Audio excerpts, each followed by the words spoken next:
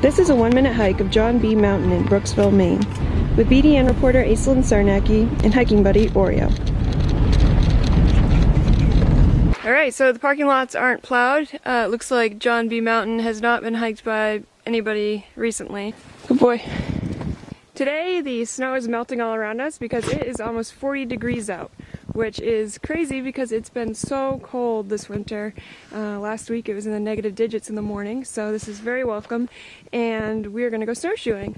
We're going to be going up to the top of John B. Mountain today. I hear there's some great views up there, and the trails that are on and surround the mountain make up about a mile, but it looks like no one's really been here anytime recently, so we're going to be blazing trails today. I'm going to be blazing them with my snowshoes, and Oreo will be hiking behind me. So first we're going to be starting on the Schoolhouse Road. It's a wide, flat trail that's about a half-mile long. There's also the Around the Mountain Trail, which brings you to the top of the mountain at 250 feet in elevation. And there are going to be great views up there of Eggemoggin Reach, Blue Hill Mountain, and the Camden Hills.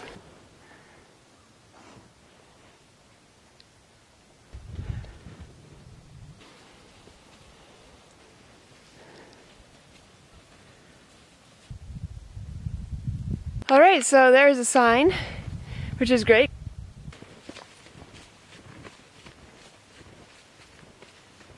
We will not be going up that way. Looks like the trail goes this way, and it's marked by blue tape. So up the hill we go, Ori. The snow is melting. Springtime.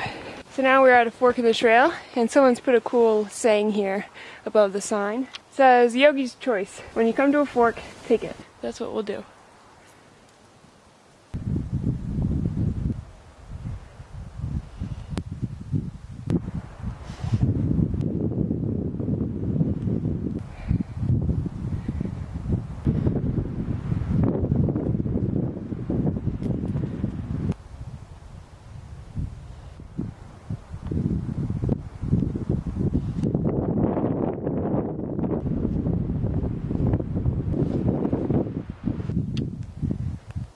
So we've come to a sign. We're going to turn right here and go to the summit.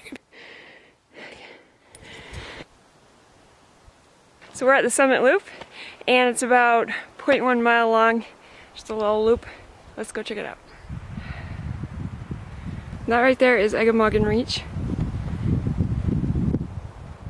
John B. Mountain and the 38 acres of forest surrounding it were donated to the Blue Hill Heritage Trust by Joel and Ruth Davis in 2009.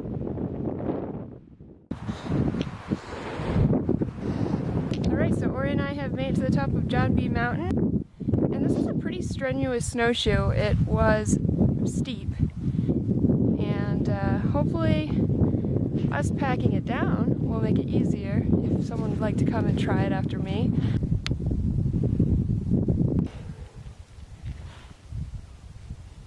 We're done with our hike. I just took off my snowshoes here on the road.